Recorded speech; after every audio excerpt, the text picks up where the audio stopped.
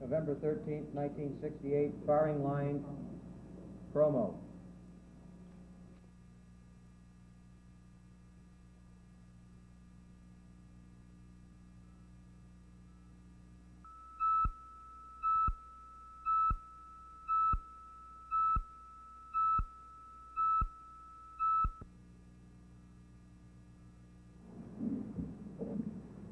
This week on Firing Line, my guest is Mr. Eldridge Cleaver, and the subject for discussion is the Black Panther movement. Please tune in if you can.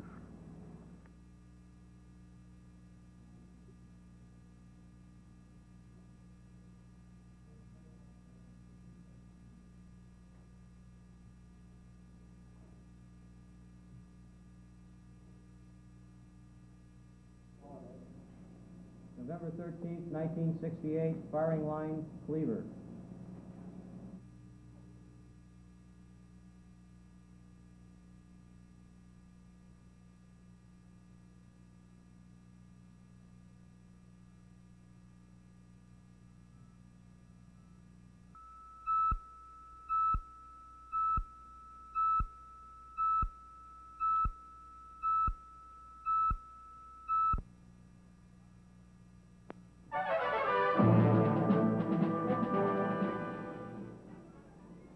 I'm Lawrence Tickering, and I will serve as chairman of this discussion between Mr. Buckley and Mr. Eldridge Cleaver. The topic of tonight's discussion is the Black Panther movement. Mr. Buckley will introduce his guest.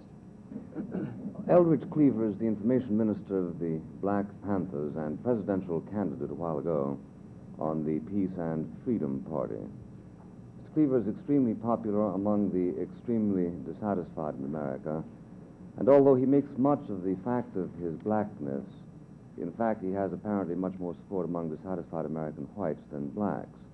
And no doubt Mr. Cleaver will in due course explain why this should be so.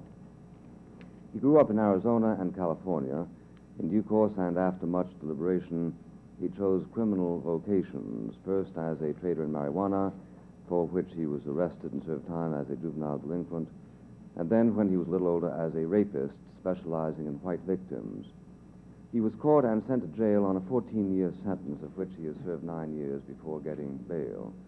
While in jail, he educated himself and wrote the bestseller Soul on Ice, which is a catechism of sorts on Mr. Cleaver's personal ideology, which he defends most militantly as a Black Panther outspokenly engaged in revolutionary activity, the purpose of which is to change the face of America. I should like to begin by asking Mr. Cleaver whether he finds it consistent with his ideology to encourage the assassination of Mr. Richard Nixon. I mean, he is the chief pig, isn't he? Richard Nixon is, at this moment, the pig waiting in the wings to take the place of the other pig that's on his way out. I would say that if Richard Nixon was assassinated, it would only result in having another pig in line who possibly would need to be assassinated. If anyone wanted to assassinate Richard Nixon, I wouldn't do anything to stop him. Not on camera, but maybe behind closed doors where I wouldn't be prosecuted for it. Perhaps I would encourage that. I don't see any reason for having Richard Nixon alive today. Now, that being your point of view, does it sometimes surprise you that you are given your liberty? I mean, granted, you've been in jail a whole lot, but does it surprise you that you should be out of jail at all, especially when you consider that this country doesn't? It doesn't surprise me at all that I should be out of jail because I was sent to jail, I was convicted and sentenced to jail, and I served my time, and that's what the law requires. So I'm out, and I don't see any reason why I should be back. Well, but you have described ours as an unjust society, which has no respect at all for the rights of its enemies, and you have just said that you would perhaps be grateful to anybody who assassinated the President of the United States. Now, under the circumstances, aren't you surprised that a society permits you to say that, especially one which you say is unjust? Well, this society permits a lot of people to say all kinds of things, see? So I'm not surprised about that.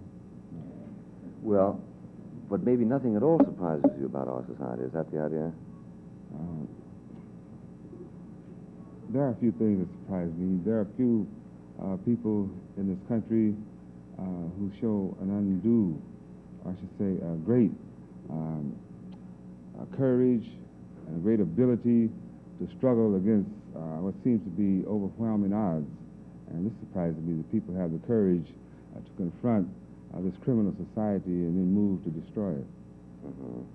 Well, would you be surprised if the society showed enough courage to lock you up and keep you locked up for so long as you were, in effect, encouraging the assassination of its public officials?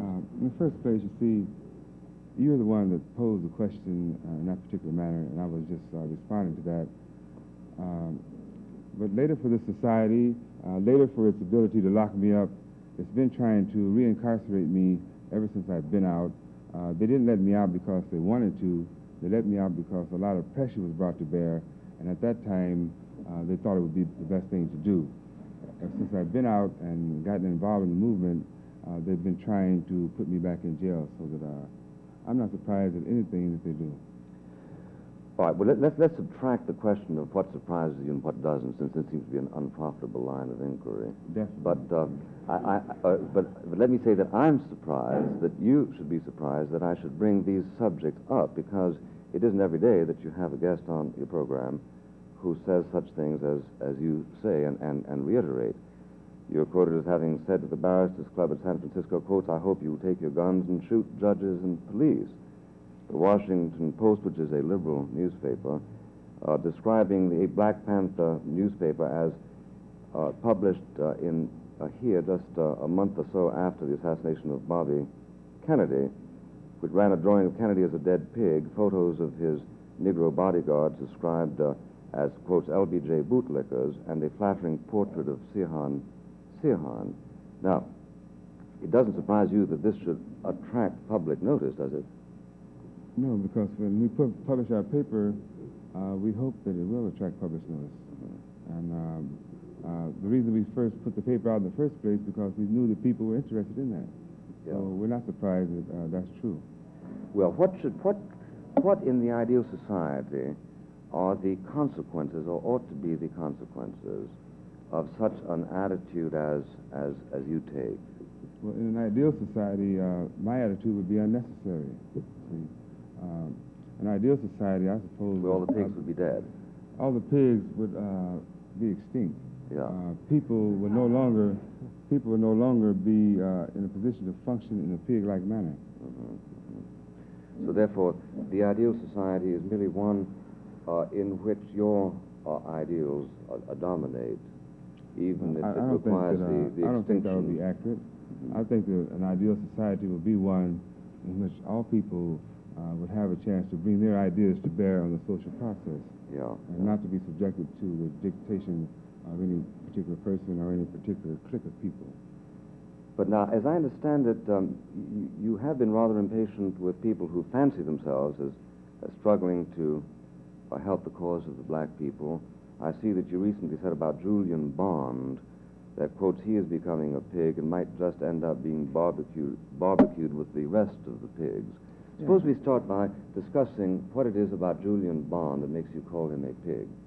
Well, it's like this. Let me say this. There are always political differences within any group or with any particular spectrum of the political scene.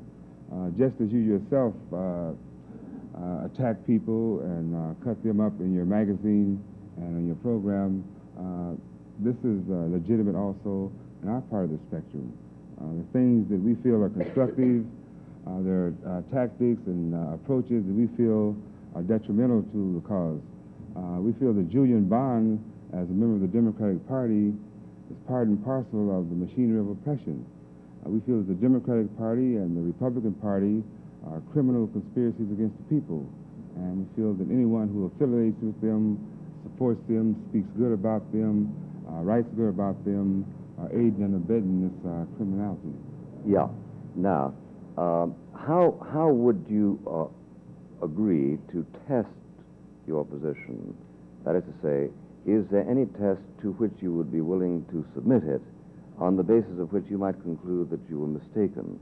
For instance, I'm not concerned about any laboratory tests. My position is being tested daily in the real world, and that's all I'm concerned about where the action is. It's being tested on the University of California campus. It's being tested in the black communities throughout this country. And it's not my individual position, it's the position of the Black Panther Party. And my position, the Black Panther Party position, one and the same. yeah, now, yes, I understand that. The question I'm raising is, if you say that the Democratic Party and the Republican Party are engaged in criminal conspiracies to deny you and how many Black Panthers are there? 200-300? 4 or 5. 4 or 5, yeah. To deny them their rights. Would you be willing to change your position if an election were held, the result of which was a very substantial repudiation of your views by the people who are engaged in this conspiracy? In other words, how can we ever find out whether you're right or wrong, or is it simply a religious feeling that you have, which is not susceptible? The same way that we to find out verification? whether the John Birch Society or the Minutemen or the mad right wing of the Republican Party is right or wrong. We see who will be victorious in the end. When is the end? You're talking about a millennium from now? If the Black Panther Party is totally repudiated by the community and it becomes extinct, then we will say that there was nothing in the community to nurture its growth. And the same thing would apply to any other particular political tendency. At the present time, the Black Panther Party is growing. We have branches all over the country, and we feel that we have more work than we could possibly do. And for the foreseeable future, it looks like it's going to be more of that. I see. So therefore, you would concede that if the Black Panther movement did not grow, this would mean that it was mistaken in its premises? Well, I'm saying that if the Black Panther Party, having had its program aired in the community, ceased to exist, this would indicate to me that the people were not willing to support it. Yes, but the fact that people aren't willing to support it doesn't mean that it's not a good idea, does it? Or are you making that act of faith in the democratic process? In the sense to see a good political idea, I would say would be one that was functional and one that could help the people and that the people would relate to and the people would help to spread it and become part of it. A good political idea in a book somewhere on some shelf would seem to me to be non-functional.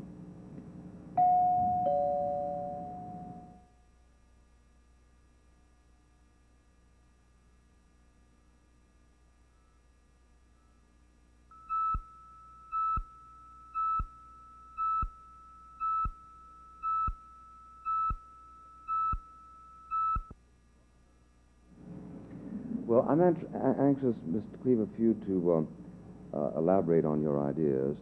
And suppose that Julian Bond were in the room at this moment, wouldn't he, in all likelihood, say, but don't you understand, I am working within the Democratic Party, I have a considerable leverage within the Democratic Party, I have addressed as many as 50 million people at one time via the Democratic Party.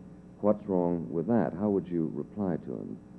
Well, if he would say that, what I would do is talk about the Democratic Party, its the various units, its history, and the fact that it's one of the chief instruments of oppression of the people.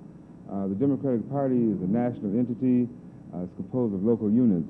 It's infested with vicious racists, people who disenfranchise black people, who manipulate the political process, and who are in fact in power because they have usurped the political process.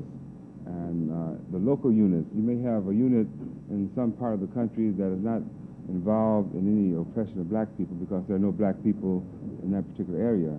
But they add their strength to the national organization, and this means essentially that they will be adding their strength to the racists from both the North and the South who are actively involved in perpetrating laws that oppress the people and practices that oppress the people and carrying out criminal wars of genocide against the Vietnamese people and constituting the bulwark of imperialism and oppression all over the world. So I don't think that Julian Bond would be justified in supporting that, and he wouldn't have very much to say to me because he knows I don't want to hear it. Well, how about Dick Gregory? Is he a pig, too? Dick Gregory, he's all right. He's all right. He's Well, a comedian. But he's very enthusiastic about Julian Bond. Is he nevertheless all right? Dick Gregory's all right with me. Uh-huh. Well, now, he's very much against the war, so is Julian Bond against the war. Now, Dick Gregory ran for mayor of Chicago a couple of years ago. Do you think he should not have run? He ran for something, New York. Did you run for the mayor? Yeah. Same bag. A lot of pigs beating him. Well, some pigs run faster than others. Now, was Dick Gregory mistaken in attempting to what is this term you use, usurping the political process? What does that mean? That means that there's supposed to be representative democracy in this country. It's designed and calculated so that everyone in this country can have his will involved in all decisions in that process. And that there's gerrymandering going on in this country. There's intimidation of people. There's been outright murder of people who attempted to express the will of black people. And as far as that's what it means to me, people who have illegally and against the interests of their constituents moved to manipulate the political process for their own interests. But you see, the trouble with your analysis is that you are always attempting to define the interests of the constituency instead of letting the constituency do it for itself. In point of fact, Dick Gregory was... Well, yes, but you're only one part of it, aren't you? One part of it. Other people count, too. There's no one who can say that any individual doesn't have the right to speak out and offer any definition that he's capable of coming up with.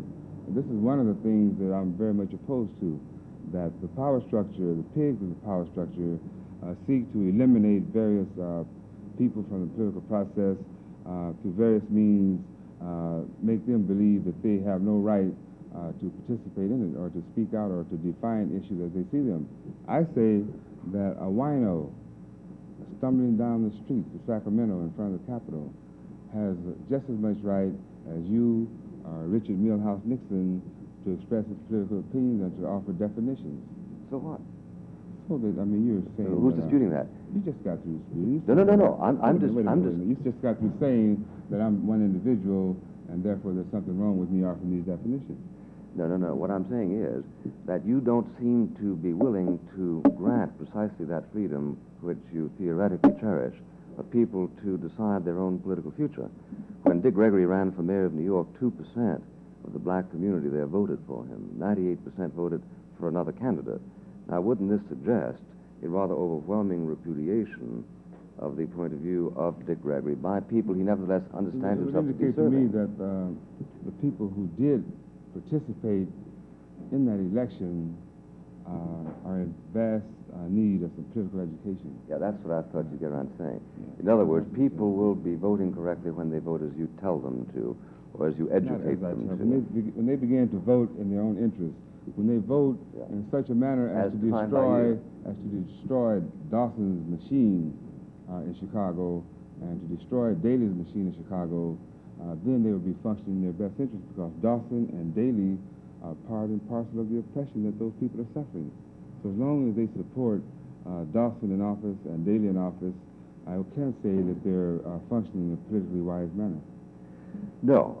Again, let's however understand the consequences of what you have said, which is that until people get around to voting in their interest as defined by you, they are voting wrongly and are, quote, usurping the political process. I think it's important we say that because I have found in your literature... I think it's important we make a distinction because it's not a case of me standing up and making definitions and calling on everyone else to coincide with my definitions.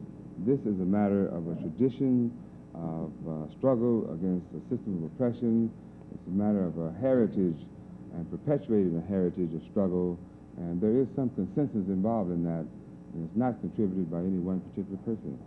Well, no. I suppose you admit a few people into your deliberations, but nevertheless, they continue to be a very, very small minority, and I therefore must stand by my point, which is a sort of that there is the Marcusean edge to your thought, that people don't vote for their own best interests because they are constantly deceived, and that only revolutionary experience will cause them. I don't think there's any doubt that people are deceived. You have the pigs of the mass media who manipulate information, they distort statistics, they distort reports, essentially they distort reality so that people have their heads filled with lying and vicious propaganda, and they're in no position to really function in a realistic manner. Well, now, why are you uniquely situated to have penetrated to this great national delusion? Why isn't Julian Bond as bright as you, and as morally concerned as you, and as penetrating as you? Well, what happened to Bond that corrupted his vision? I'm not making any of the claims that you're attributing to me. Well, there must be some reason for your vision, isn't there? I don't claim to have any vision. See, well, but you do. Wait a minute. This is what you're saying. So if you're saying this means you've made the assessment. So you tell me what you see in me that makes you draw that conclusion. Well, I've read your book, and I see how you handle people who disagree with you. They're pigs, they're murderers, they're Nazi-like, they're everything. Who disagree with me don't fall in that category. I have disagreements. No, but everybody from people Bond to within Reagan. The Black Panther Party, and I don't call them pigs. I just say that they're mistaken, or I disagree with them. All right. But we define the pigs as those who are actively involved in the machinery of oppression. Three categories of evil: the avaricious businessmen, demagogic politicians, and the racist pig cops. These are the pigs of the power structure. And Julian Bond wouldn't fall in that particular category. He would fall in the category of all the other black Democrats who are involved in that. They're lackeys from the colony, helping the oppressors from the mother country carry out their oppression. Now, would you argue that any effort of the kind made by, say, Whitney Young, or Julian Bond, or Martin Luther King, or anybody, to affect a reconciliation between the races is a waste of time, or is it also another enterprise in corruption because it retards the true revolutionary posture that you're seeking to cultivate? I think that essentially what it does is helps to create a blind and violent situation. In fact, it has helped to create the situation that we're in today, because these men go behind closed doors with the businessmen and the politicians, the power structure, and they propose certain programs, and they force these programs off as being capable of silencing the dissent in the black community. And they don't work, and so that when the people move to rebel, it's directly a result of the failure of leadership to offer valid solutions. Well, Martin Luther King advocated 3 specific pieces of national legislation, all of which were enacted into law. So if he were here, mightn't he say that, in fact, his agitation did help? Well, he was here, you see, and he was agitating, and he had a particular approach to the situation, namely nonviolence, and he died by violence at the hands of an assassin, you see, someone who opposed his program very actively. Did you publish a prettified picture of his assassin as well as the assassin of Bobby Kennedy? What kind of picture? Prettified. No, we didn't publish a prettified picture of Martin Luther King. We don't consider Martin Luther King to be one of the pigs of the power structure. He was moving against the power structure in a manner that we feel was not calculated to bring the power structure down. Why? Well, because essentially it helped to strengthen the power structure. Why? Because it functioned within the channels that the power structure can deal with. In other words, anything that doesn't actually require a dissolution of the power structure is simply a form of perpetuation of tyranny? Well, it's helping it to function, because Martin Luther King, when he first started his nonviolent tactics, they were new to the American scene, and because they were new, the pigs didn't really know how to deal with them, so that some gain could be made. But after repetition of this process over the months and over the years, the pigs had programmed it so that they were perfectly capable of containing it and limiting its effect. For instance, where?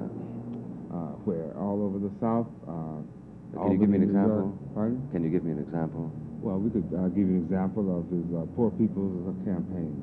Poor People's March to Washington. It was a total failure. Didn't bring down the power structure, and it resulted in a humiliating defeat for his forces, you see. No, but the Poor People's Campaign was not similar to the techniques used in Montgomery, Alabama, successfully. Yes, but it was the same principle involved. The masses of people moving against the system, but moving non-violently, and led by a Pied Piper who would sing sweet songs to the mother country. That's all.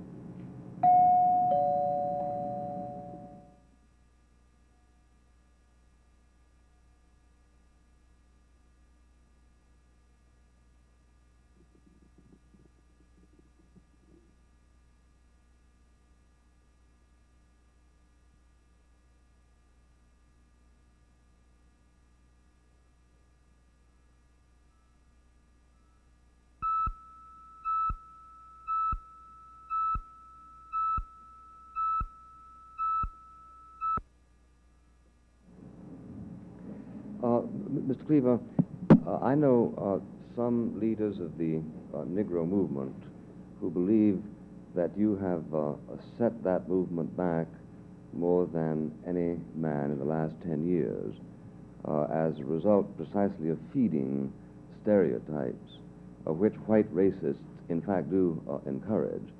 That is to say that your particular virulent brand of hate everybody is encouraging people who may be looking for the excuse to think of you as typical of their race. And they are most anxious, and in fact, in one particular case, most anxious that they be dissociated from you. Now, do you automatically assume that they are mouthing sentiments of that kind simply to ingratiate themselves with the power establishment? Or do you credit their sincerity? Knowing what you represent, you see, knowing what point you represent on the political spectrum, if you have some Negro friends in the movement, Negro leaders who are your friends, then I could understand why they would be hostile to me. Because, well, Dick Gregory's a friend of mine. It's the Negro, see, the Negro movement, they say that I would set it back 10 years.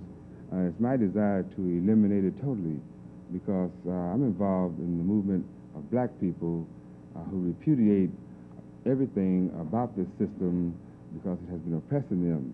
And anyone who would sit down and criticize that and call themselves the leaders of the Negro movement and confide to you that I'm doing all these bad things, well, I couldn't have any brief for them at all. No, I shouldn't think that it would be logical if you would. But I said, no, Dick Gregory did not tell me that. I simply said he's a friend of mine. Yeah. Who are the Negro leaders who told you that? I'd like to talk to them about that. You might barbecue them, so I certainly won't release their name. I didn't ask you to assess their evaluation. I know that ahead of time. I'm asking you whether you doubt their sincerity. I doubt their existence. Yeah, well, then it makes it much easier to see how you come by your data if you doubt the existence of Negro leaders who despise you. Because in fact they abound. Despise me, certainly, and bring their anybody to you. Anybody who believes that rights ought to be had by everyone, even people who disagree with you, would have to despise your position. Anybody who, for instance, thought that an appropriate thing to do after Bobby Kennedy was assassinated was not to run a picture of him looking like a pig would despise you. And that makes quite a lot of people, you know. Bobby Kennedy had a considerable following in this country. Bobby Kennedy was a pig, you see. Yeah, I know. Bobby Kennedy was part and parcel of the machinery of oppression of this country, and simply because he was assassinated, it doesn't change that, you see. Now, you say you have 400 or 500 Panthers, which would suggest that your movement, even though you believe it to be an incandescent one... You said 400 or 500? Oh, I said 200 or 300, you said 400 or 500 a moment ago. Just notice, 1, 2, 3, there's 3, 4 or 5 individuals. Have you got a quorum? Is that a quorum? I think we can hold our quorum down. My question was, is it likely that a year from now, or isn't it likely that a year from now, your movement will simply become one of those blips in footnotes of history books about the lengths to which California is prepared to go? Aren't you, in fact, a creature of the University of California? No, I wouldn't say that's likely. Well, I don't see that. this is what brought you to a lot of people's attention, the fact that you feature in a power contest between the regents and the student body. I was trying to the first part of your question. You said, isn't it likely that a year from now we'll become one of these bleeps in the footnotes? I think that that's not true. I don't think that's likely. Well, it is. It surely is likely, if only because the logic of your own analysis is that America, which is, quotes, a Nazi country, will move ruthlessly against anybody that really and truly challenges it, right? That doesn't mean that it would be successful in destroying all the people who move against it, because there are millions and millions of people, whole nations of people all around the world. But they all vote for Mayor Daley. We just traversed that ground, didn't The we? people that I'm talking about did not vote for Mayor Daley, and some of the people who voted for him this time around might possibly be shooting at him next time around. Well, they voted for Julian Bond. Where are these million people hidden? I don't think they're hidden. See? Well, why don't some of them may be right out here? You know, Yeah, we're some talking of about them millions. are all over this country. No, I don't doubt that one at least The is millions here. and millions of black people in this country are becoming united, they're becoming unified, and they're not worshiping at the shrine of the Democratic Party or the Republican Party, and they're seeking an alternative, and there are people actively involved in preparing that alternative for them.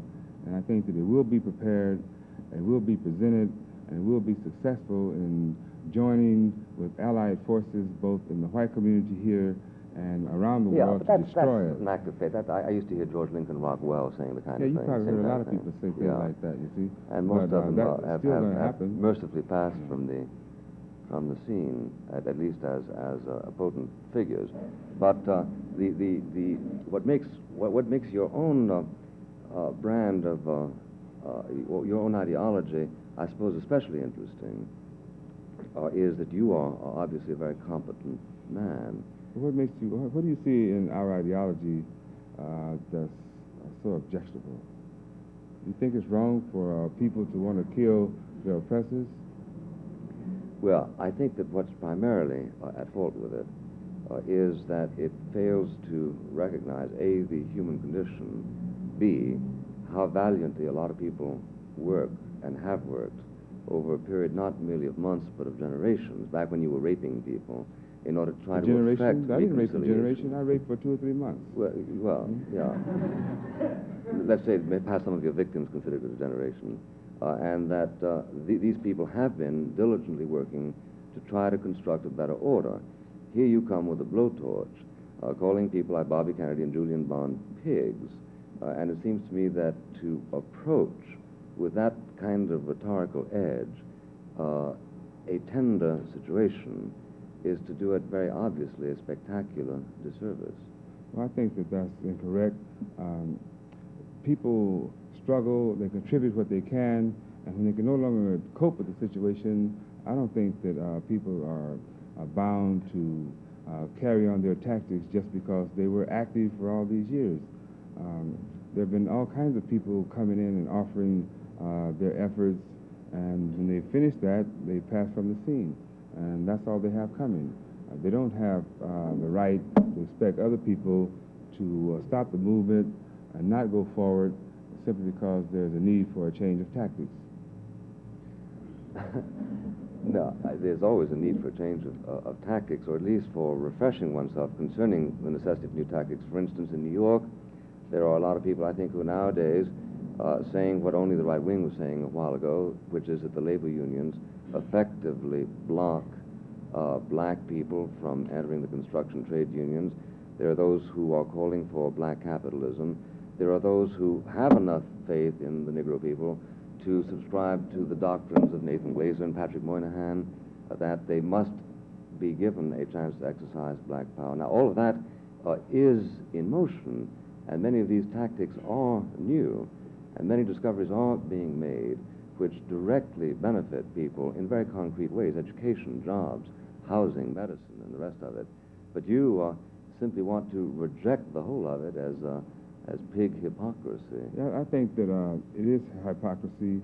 I don't see any prospect of these people who, on the one hand, are willing to drop bombs on the Vietnamese people who are struggling to control their country, and then coming here with their wars on poverty, trying to turn black people into black capitalists, when in fact it's the capitalistic system itself that has to be destroyed, because it is the mother of all this oppression. The same situation that your people found themselves in when they came here, and that other ethnic groups have found themselves in, we find ourselves in that position.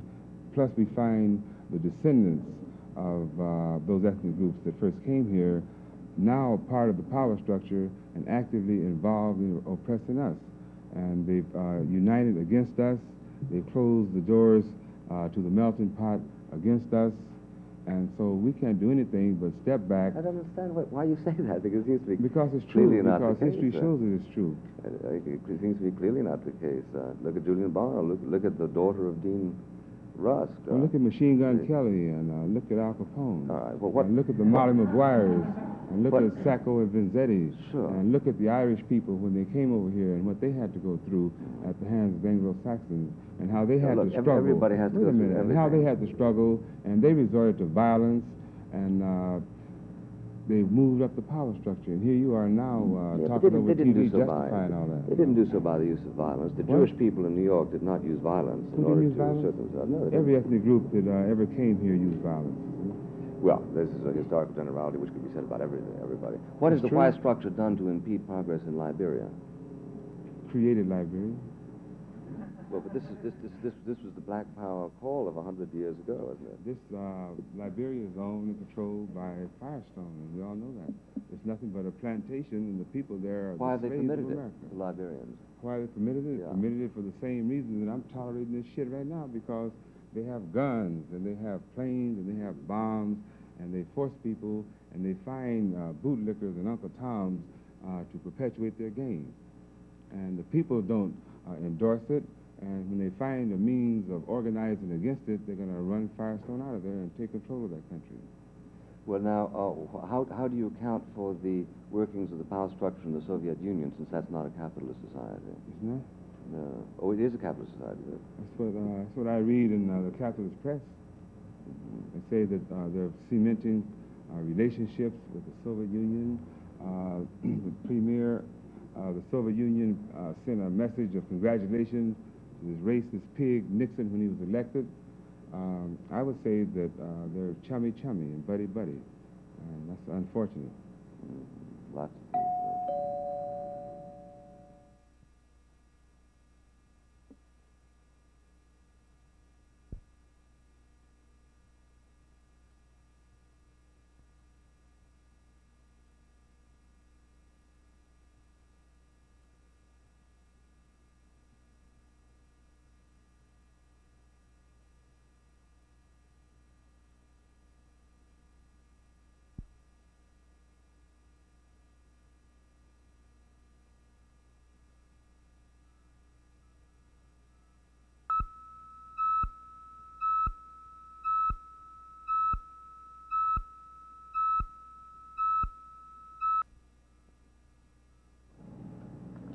A question here from this hearing. Mr. Buckley, when you A little louder, please. when you opened with your address, you stated that Eldridge Cleaver's following was consisted largely of that of dissatisfied whites. And I'd like to know what led you to this conclusion. It would seem to me that you're saying that Eldridge is just possibly not a leader of black people. Oh, I say it emphatically. I don't think he's leader at all of black people. And why is that? Well, because his notions are so absurd, that's why. And black people are not absurd. But it stands, from looking at the black community, that most people support what Eldridge Cleaver says. On the contrary, if you think that, you don't know anything. But I live I in gave the you black an example. community, I gave you an example and of I'm Dick aware. Gregory. I gave you as an example of Dick Gregory ran for mayor of New York and got of Chicago and got only 2.5 to 3% of the Negro vote on a program far less virulent than Mr. Cleaver's. If he had went on that program, he probably wouldn't have gotten 3 votes. But that you're comparing the difference between two different people. Dick Gregory is one person, and Eldridge Cleaver Yes, is and Dick another. Gregory has a much larger following than Mr. Cleaver. Well, see, sister, you have to realize this, that it's been traditional. The white men have been able to tell us what's going on with us, and we don't know. That's right. You don't know. That's right.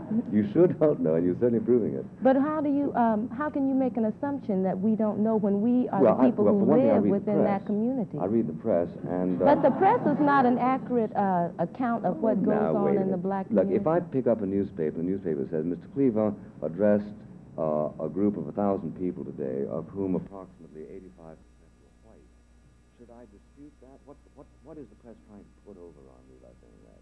Because obviously it's rather embarrassing to white people to have that many people present at elections, Mr. Cleaver. It would be like attending a Nazi rally. I don't think that, that's the issue, because, like, how can you regard what the press says as completely true? I don't. But you're basing your conclusion that most of Mr. Cleaver's following is dissatisfied white. No, because there is a correlation between internal plausibility and what the press says.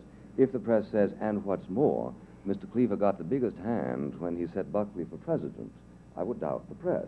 But since there wasn't anything that outrageous said, I see no reason to suppose that that reporter has designs on my gullibility. Well, had it ever occurred to you that, for instance, when Eldridge gives a speech somewhere, you take into the account how many black people can come to those speeches? They are usually during working hours, and most black people just don't have time. They're too busy making their living to take off from work to go to hear his speeches. So therefore, what you have is a lot of white people who have that time, who can come and listen to Eldridge. And that would account for the large number of white people in the audience. They had plenty of time to listen to Martin Luther King, to listen to Julian Bond, and to listen to even Adam Clayton Powell, Jr., so I think that's sort of a phony excuse. No, it's not, because if you take into account Martin Luther King, most of his speeches were given in churches at nighttime when people were off from work and could come to his speeches. Mr. Edwards, do you have a question? Well, yes, I think one thing, I'm afraid there's a fair amount of distortion going on. I'd like to ask Mr. Cleaver to talk about some of the goals of the Panther movement.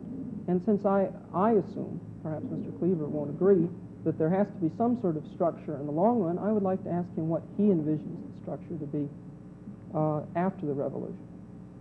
Well, if revolution would be successful in this country, first of all, I would envision a complete absence of the capitalistic mode of doing things. I mean, the profit motive, turning the resources of the earth into private property so that individuals and cliques of individuals can derive the benefit from the production, while the people who are really the backbone of production come off short. And millions and millions of people are left completely out of the process altogether. We want to eliminate that system, and for it, substitute one that will be based on the principles of socialism that would recognize the true condition of the planet, that all of us come here the same way. We come here naked. We don't come here with deeds of trust and blue chip stock in our hands. We come here naked on an equal basis, and we have therefore an equal right to access to all of the things that we need in order to survive on this planet.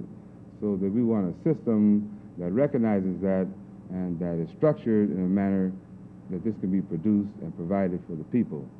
Is there any system in the world right now that you could point to and say, this is much more what we want? I think that all of the countries that are moved into socialism and that are trying to construct a socialistic system are far superior in its essence to this decadent system that we live under here. And I would not exclude any of them, even the ones who would compose the right wing of the socialist movement around the world. I would say that they have at least taken a step to enact basic principles of socialism. And I would say that's better and far more acceptable than this gangsterism that's going on here. Ms. McInerney? Yes, to get back to the question of your following, Mr. Cleaver, in the white community, in your book, Soul on Ice, you mentioned that for the first time the black community could respect a group of white people, and this being the white student liberals, the upper middle class students who are rejecting their value structure, the ones they were brought up under. Now, is the respect that you're gaining from this community something that you are working for? Are you valuing it? Are you trying to build up a constituency of mere numbers from this group? I'm not trying to build up a constituency. I'm trying to work with people, whoever they might be, who are sincerely interested and who show signs of breaking with the heritage of this country, and who realize that white supremacy, the domination of white people over the other people of the world has come to an end, that the people of the world are no longer going to accept it, and they're looking for ways of getting out of that.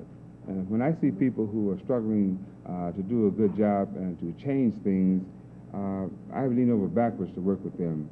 And this is the reason that I participate in activities or make speeches in the white community, because I find that there are great numbers of young white people who feel about the situation the same way I feel. They want it to end, and we're willing to talk to them and have a dialogue to try to come up with some solutions to this problem. Don't you really think that they're patronizing you, Mr. Cleaver? Because I really do. In other words, things are worse in one respect than you feel. You say they're patronizing me? Yeah, they're patronizing you.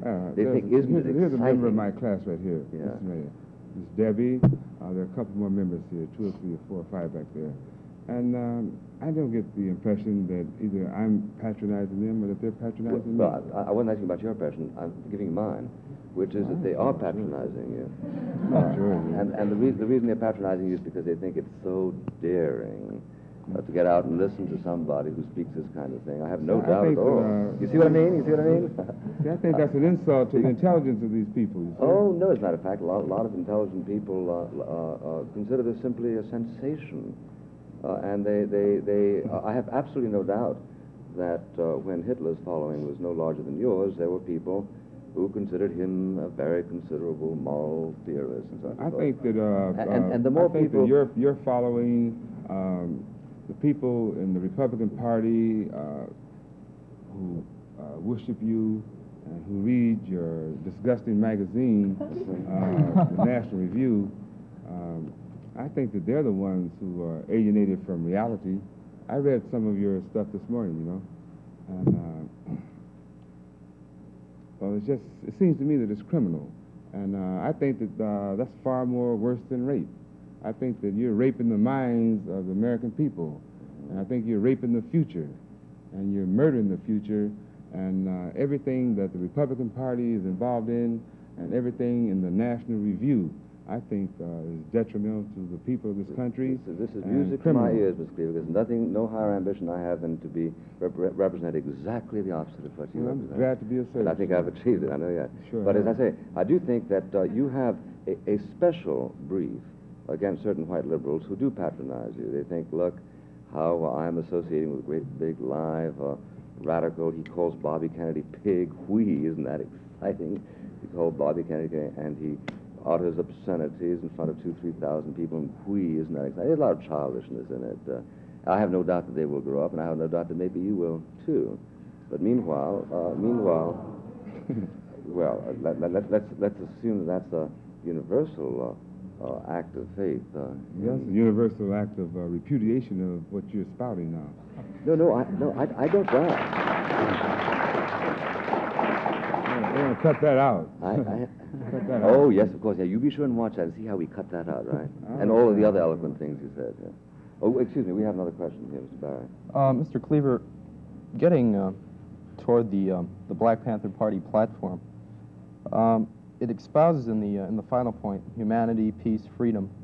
Point 4 states all black men should be exempt from the draft. I'm wondering if you would mind commenting on that, what your rationale behind that is. We feel that there's a glaring contradiction involved in black men responding to a call issued by a pig like General Hersey, who had the audacity to endorse George Wallace for president, if you recall. General Hersey is I don't recall, as a matter of fact. Excuse me, can I ask the man's question? Yeah, well, you said if you recall. Do you recall that? I don't. Does anybody recall that? Yes, you did? Well, because they were crooked. I was just instructed not to. Yeah, go ahead. The National Review didn't support George Wallace. But General Hersey, you see, is head of the Selective Service System. And he's the one who sends out these greetings to these young black brothers. And what I'm saying is this, that this country is a racist country. It's oppressing black people, and it's the enemy of black people, the system.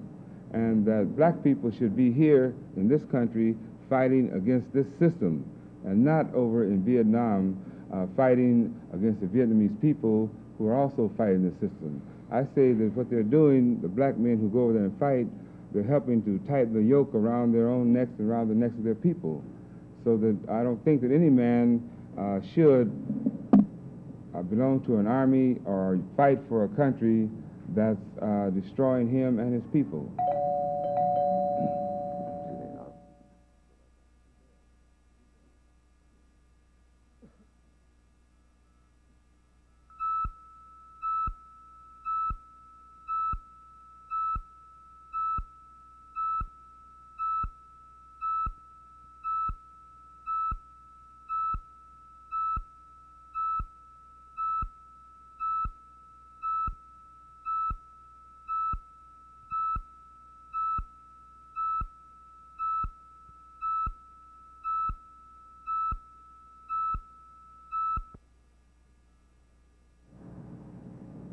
You were saying, Mr. Cleaver? I say that contrary to the propaganda of the pigs of the power structure, the Black Panther Party is a responsible organization, not responsible to the pigs, but responsible to the people. That it was organized by our Minister of Defense, Huey P. Newton, and our Chairman, Bobby Seale, and has a program and a platform designed to cope with the problems facing black people in the black community. It's not a racist organization. I've been called by the National Review the Goebbels of the Black Liberation Party, of the Black Panther Party. And all of this is an attempt to undermine the party or to give it a bad presentation to the public. That's right. And I say this, that the people in the area who have bothered to check out the party, I'm talking about white people, Mexican-American people, American Indians, Chinese people, they've checked this out, they've contrasted us with other organizations, and they enthusiastically support us and associate with us. And we're very glad to be able to do that because we feel that we are making a constructive effort and that our program is designed to do something for the black people. And we feel that black people will support it and that the party will be able to make a significant contribution to progress and to the liberation of all people, including black people. This hearing has another question. Eldridge, I would like you to ask Mr. Buckley if he can explain the format of the Molly Guire, incident, that Irish group that was formed in 1877 against the English. Under ordinary circumstances, I think that that would be a good question to put to one of the descendants of the Molly Maguires, you see. Mm-hmm. But this particular one, I would be reluctant to put any question to him because I'm quite sure he's capable of twisting it in such a manner as to turn it against you or to turn it against whoever asks the question. So Mr. Buckley I might have proceeded as though I was not asked. Hmm? Do you have a question, Mr. Edwards? We have only a minute left. Well, yes, I do, but it might take more than a minute. I guess it can't. In the University of California, Mr. Cleaver, there's been quite a hassle there over recent months. You talked earlier about the press not representing it, and yet it seems all over the nation that they're objecting. The reason the students are supporting the university and the conflict is because you're lecturing. Do you think this is the case, or is it because of the way they tried to keep you from lecturing? I think that the students in this country, on the campuses all over this country, recognize that those who are in power in this country are in position to take control of the universities. They sit on the boards of regents, on the administrations, and they have turned the universities into weapons in the war, or the Cold War, or into the struggle against their enemies. And they're programming these people in a manner that they don't appreciate, and they're moving to get some student power so they could have something to say about